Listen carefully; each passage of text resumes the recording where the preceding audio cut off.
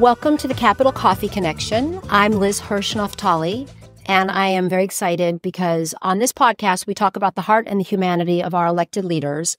And today I have an exceptional person, a leader that I have great respect for, and he is the leader of the House Republicans, and his name is Steve Scalise, and he is from Louisiana. He's been a congressman from Louisiana since 2008, and he has done an array of other things before that. But what we're here to talk about is his heart and his humanity. And so I want to say welcome, and I want to say thank you for joining me. Well, thanks so much for having me. I appreciate it. And, I just want to reflect back for a moment and say that we did meet after October 7th. And I want to say thank you because it was a really tough time for me and for our family because my niece was murdered by Hamas terrorists on October 7th. And then her daughter, a 3-year-old, Abigail, was kidnapped. And I remember sitting in your office very shortly after and being able to talk to you about our hostage situation and what happened in Israel. And not only did you commit to, obviously, and still are committed to bringing back these hostages, but you understood the pain. And I remember looking up at the mantle above where we were sitting. There was a beautiful picture of your family. And I just thought to myself, I'm not only talking to the leader, but I'm also talking to a father. And that's really what this podcast is about, which is talking about the people behind these amazing titles, these national leaders. So I just want to say thank you. And that meant a lot to me. And I appreciate your time today. Well, thanks. And I remember that meeting. It was a difficult meeting because, we all followed what happened on October 7th. And it was just horrible to hear the stories, the barbarism. I mean, the brutality, sheer terrorism involved with what Hamas did when they invaded Israel and just went out and randomly killed people and started torturing people, beheading young kids, and then ultimately taking hostages, as you talked about, and then meeting with a number of the family members who are still being held hostage. Yes. And, we've been committed for so long to supporting Israel, and it's so important that not only as a great ally of the United States, but as the only elected democracy, as the importance of having a Jewish state that goes back to 1948 when America was right there from the very beginning of the formation, that we stand by. And unfortunately, there have always been threats to Israel's sovereignty. And we saw that on October 7th, and that war still goes on. There are still hostages held today. And so the battle is not over. And we need to be there for our friends. We need to be there for those families. And, as you pointed out, as a father of 2 young kids, I mean, this is real. And when you meet the family members, it's their family members that they're still grieving for. And hopefully their family members are still alive and they can see them again one day. And we need to give them all the tools that they need to make that day happen. Thank you. Thank you. We could talk for hours about this, but thank you. But what I also want to talk about is where you come from. And you're from Louisiana, and you're sitting in front of the flag of Louisiana, which I understand represents union, justice, and confidence. And I would love if you could take a moment to tell people what is special about Louisiana, New Orleans, and the people. Well, it's such a wonderful place. I was born in the city of New Orleans. And of course, New Orleans has such an important role in our nation's history. You can go back to the Louisiana Purchase in 1803. President Thomas Jefferson wanted to get access to the port of New Orleans. He knew how important that was to open up trade with the rest of the world. If we were going to grow as a nation, we had to have the ability to get our products out to world markets. And the port of New Orleans was key. And, France, it was all under French territory. And, of course, we still have the French Quarter today in New Orleans, and that heritage is still very rich. But, he'd sent a detachment to France, and they not only came back with a proposal to buy New Orleans, but to buy the whole Louisiana territory, literally doubling the size of our nation for $15 million. Still probably one of the best land deals in the history of the world. Best real estate deal. So, you saw, New Orleans and the role that New Orleans and Louisiana played be a part of helping double the size of the country at the time, led to the Lewis and Clark expedition to open up the West eventually. So, I've been there all my life, lived in the city, and in parts I went to LSU, and so lived in Baton Rouge too, and served in the state legislature. But, we have such strong people. We've been through a lot, hurricanes, other things, other people have been through tough times. Our people are very resilient. They're very creative. We've contributed a lot to the world. Zydeco music, jazz music came out of New Orleans. Some of these great musicians like Fats Domino, but also the food. You go back to Paul Prudhomme creating these great spices and seasonings that everybody uses today, what they call Cajun cooking. It started with those great South Louisiana style creativity in cooks, and we've contributed a lot, and we're very proud of our traditions. I love that. And when you were growing up, what was your youth like? It was a great youth. I mean, I grew up in the suburbs of New Orleans. I was about 3 years old. My parents moved out of the city of New Orleans into the suburbs, and that's when suburbs were growing in the 1960s and 70s. And we had a lot of fun. We had friends that were all around us. So a lot of our parents' friends moved out to the same suburbs. So, we go play sports, whatever the sport was. Football season, we'd be playing football on a playground on the weekends, or basketball and just kind of pick up games, or baseball. Yeah. So, it was that kind of youth. And, I still have some of those same friends to this day, and ultimately when I went off to school, went to Baton Rouge to go to LSU, made great friends, got a great education in computer science, worked for a software company. I was able to stay in New Orleans, and just love having my family there still. LSU is very important to you. I did purple and gold, and I went and just loved my experience there. I actually lived in Tiger Stadium my second year. It used to be dormitories. So, the stadium itself, the football stadium, was built in the shape of dormitories, and we actually lived there. And awesome. So I lived there my second year and loved that experience too. Now, going back a minute, I understand that this is a story I read, that when you were a little boy, you decorated your bicycle in red, white, and blue and rode it around town so you would encourage people to vote. Is that true? My sister outed me on that story. It is true. And she still has a picture of that bicycle. And I think I wore like an Uncle Sam hat in the picture, and I might have been like 12 years old. It was just one of those things, I had a paper route at the time. So I'd, drive around the neighborhood, throwing papers to the families on the paper route. And for whatever reason, when the election day would come, I would just go around the neighborhood and encourage people to vote. It was, and this is around 1976 when we had the 200th anniversary of the United States. It was a great celebration of America. And so, there's a lot of pride that I had in the country, and, the country celebrated that heritage too. And, and so it was a special time. There were a lot of buildups to 1976. And I think it was probably around that time that I was doing that. I think it's a great story, and it's a beautiful story. A kid in New Orleans who understood that it was important to, share the beauty of our country. Yeah. And I was fortunate to have parents who really taught me those values and believed it. They let us all kind of do the things we enjoyed doing and gave us the guidance we needed to stay on track. But great youth growing up. And I have a question I ask everybody, which is, did you have a teacher that in high school, in elementary school, or in college, one teacher that really stands out as somebody that stood up for you, inspired you?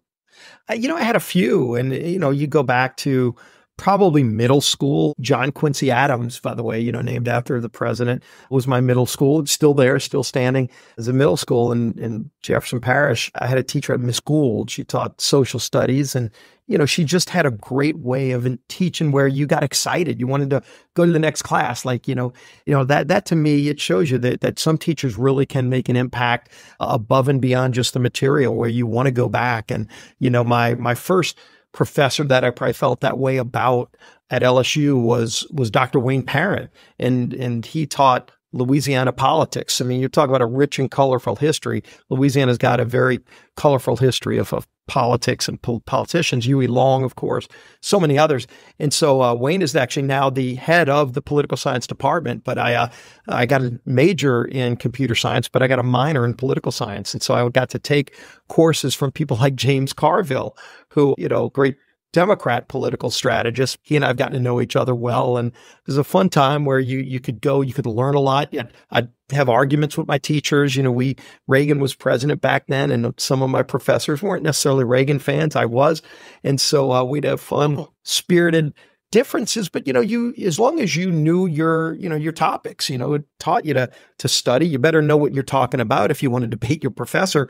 But if you're able to make your points, they respected that too. It was a different day than some of the things you hear in colleges today. Yeah. But I enjoyed it and again, benefited from some of those great teachers that got you excited about going to class, not just, to do well on the test, but to learn, to actually go in the classroom, learn from somebody that made it exciting. Yeah. And I like the idea that you could have arguments as long as they were civil and that you could respect. And at the end of the time, that's something that is what you're supposed to go to college for. Yeah. I believe. And I still have that belief today. I mean, I work in a place here at the Capitol, we don't all agree with each other. Republicans don't all agree with each other. And surely between Republicans and Democrats, but you never make those differences personal. Right. It should never be violence or vitriol. Right. Disagree on issues, state your case, try to persuade people, by the way. The old art of persuasion, I think, is still alive and well. And there are people that you can reach if you just explain what you believe in the right way with passion and facts. You have a chance of bringing people over to your side. And if you're yelling and screaming at them, you're sure not going to get them to even pay attention to what you have to say. So, I still think that holds true in this job. Yeah, I love that. You also balance between here and home, and you have a wife who I'm sure is very, very strong and very, very powerful because Yes. she can, and you have 2 kids. How do you balance it because of all your travel? Yeah, and this is where my wife, Jennifer, really plays an important role. When I was the majority whip, we called her affectionately the house whip. She was the whip of our house because she kept everybody in line, and she still does, by the way. And we still have young kids. They're 17 and 15, and they're fun ages. And she early off, when I got elected to Congress, my daughter was 1.5 years old. My son wasn't even born, so she knew. We got to establish and figure out how to balance a job where I'm on the road. Right. We didn't move the family in DC, so I get on a plane and fly up to DC for 3 nights and fly back home. And that when I'm home, especially on weekends, that is family time. We reserve that. We're not doing political events. You could literally spend 24 hours a day, 7 days a week doing this job. And it's an important job with a lot of responsibilities, but you can't let it consume your life. We also have, family that you don't want to miss the important things. And I miss a lot of things being up here. But when I'm home on the weekends, I'm with the family and we'll do things they want to do. And it really has helped to truly balance it where, I get to be a part of their lives and I'm not just checking emails all day when I'm around them. That's important. I also want to ask you a little bit about your faith and your resilience, because you are a very resilient person, in addition to being a resilient leader. I mean, you've battled cancer, you were a victim of gun violence, and you just keep going. What is it that gave you this? Where does it come from? It's a big question, but... Look, I have a strong faith and I think God gives you the strength, and I've leaned on him a lot. I especially before the shooting, I already had strong faith in God and I prayed every night. And, my view's always been, you don't just ask him for things, hey, I want to do well on this test, or I want this election to go well. You shouldn't just talk to God when you want something. It should be a relationship where you're always talking about what's good and bad and, thank him for things that happen good in your life, which, by the way, way outweighs the bad things or the things you want. And it reminds you that, most things are positive and God does produce so many good things in our life. But, the day I was shot, I mean, it could have gone the other way very easily. I could not have made it through that day. And in fact, the odds were stacked against me making it out alive, but I was there. And I think there were miracles performed on that baseball field to allow me to make it through, and I still to this day, when I was diagnosed with cancer, again, put it in God's hands and just said, look, sure, you have a plan and just ask for your guidance. And, he brings you doctors and, everybody says, well, I'm waiting for a sign, well, God's sending you a lot of signs. If he's sending people to help you and people that are praying for you, take the prayers. I feel the prayers when strangers even pray for you, but, they also send doctors and other people that can help you through tough times too. And, make sure you're making the best use of that. Thank you for sharing that. What is, going now to similar but like different now, what is the best advice you've ever received? What is the worst advice you've ever received? And what is the advice you would give to people, young people specifically? Yeah, really, in terms of advice, it's an accumulation because I've done a lot of things in my life where I've been very fortunate to be in the right place at the right time, but also, some things where you had to fight uphill to get there. And in every one of them, you'll always have people that might try to detract. And, if there's any bad advice, it's the people that tell you not to do something.